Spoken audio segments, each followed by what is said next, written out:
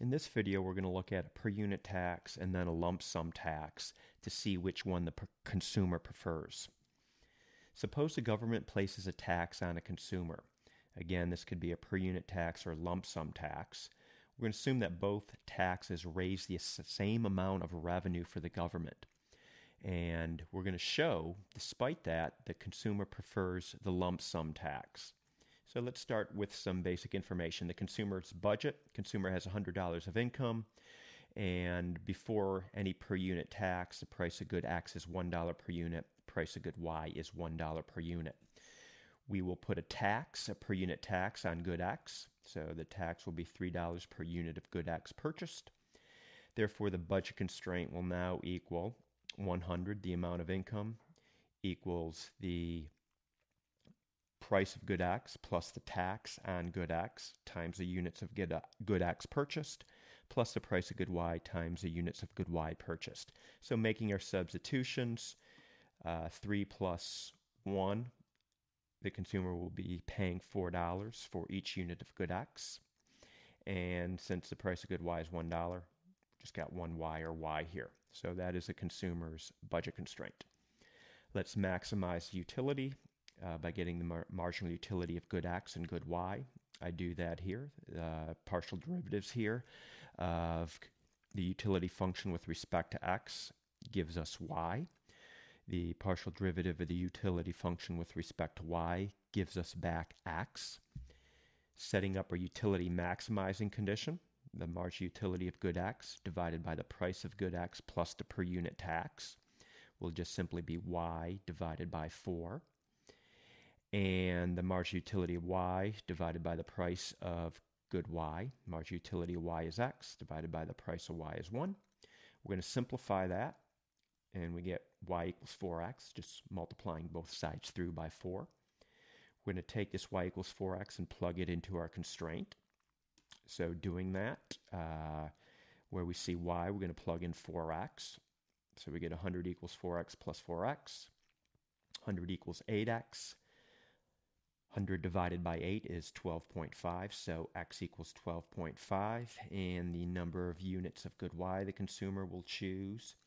We plug this 12.5 back in here for X, and the consumer will choose 50 units of good Y. The level of utility at this consumption bundle, 12.5 units of X and 50 units of Y, is 625.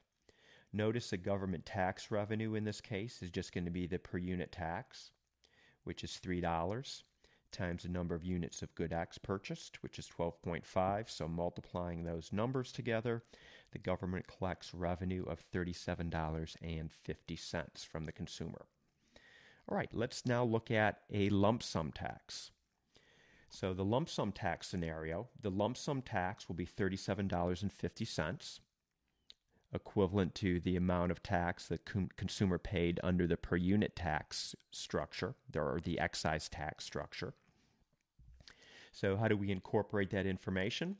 We're going to take the consumer's income of $100 and we're going to subtract $37.50 from it, leaving the consumer now with $62.50 to spend on good X and good Y. The price of good X is $1. There's no longer per unit tax here on good X. And the price of good Y is $1, as it was in the first example.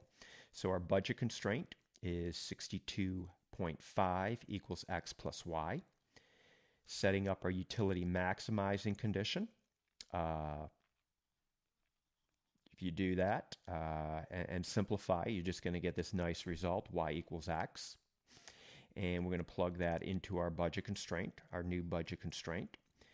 And doing that, 2X equals 6250.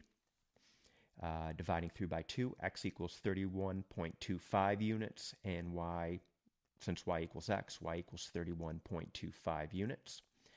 Our level of utility here, you'll notice, is higher. So therefore, the consumer prefers the lump sum tax over the per unit tax. So to sum up, utility with the lump sum tax is $976.56, as we saw right here. Utility with the per unit tax was $625. So the consumer prefers a lump sum tax over the per unit tax, despite the consumer's tax bill being exactly the same under both tax scenarios.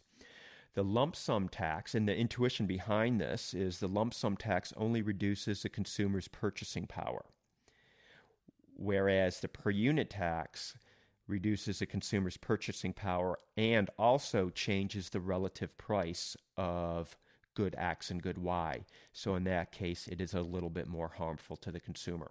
All right, I hope you found this video helpful.